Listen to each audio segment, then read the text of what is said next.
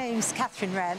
I'm a viola player, and in 2016 I founded Nordic Viola, which is basically a project based around a small ensemble of players, focusing on the cultures and the music of the North Atlantic and sharing stories with the communities there, and trying to connect people across the North Sea and the North Atlantic region.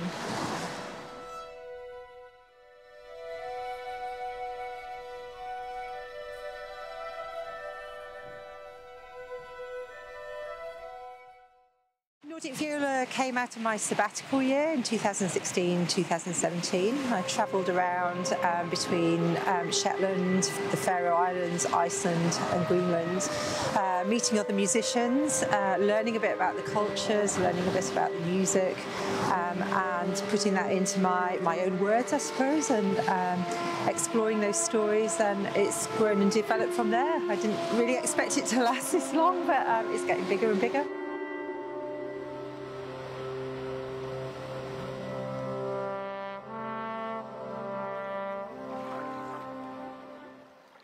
I love working with people and being able to share those stories, and also as an artist, I guess I find inspiration working with other artists and learn a lot from looking at how other art forms approach a subject, and I find that cross-fertilises my work, so I think about my music in a different way and approach creating in a different way.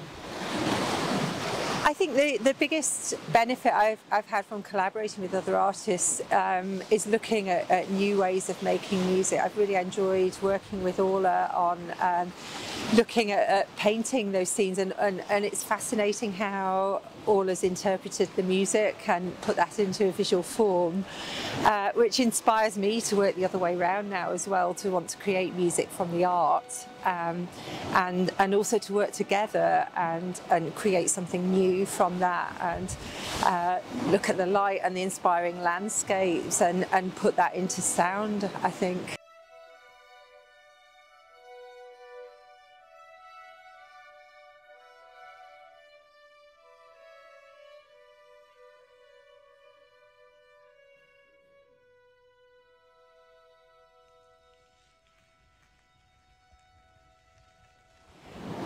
I think my dream project is bringing together all the art forms that I'm interested in, so music, words and art.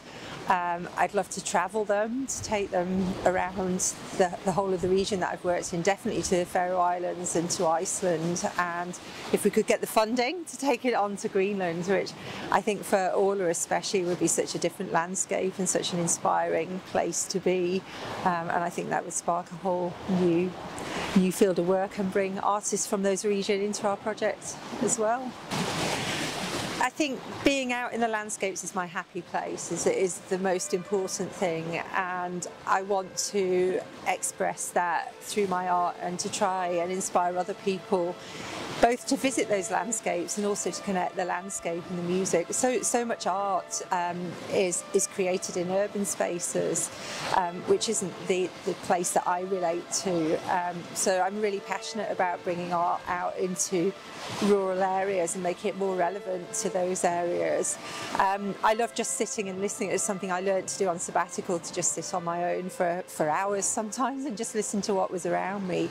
And the more you listen, the more you hear. And again, for people who maybe find that harder to then translate that into a visual aspect, and sometimes the only music you need is what you're hearing in the landscape. Just standing here and listening to the sound of the waves behind us and the wind is a really beautiful thing, and it's whether you use it as real sound or whether you try and mimic that, but there's so many possibilities with that, I think.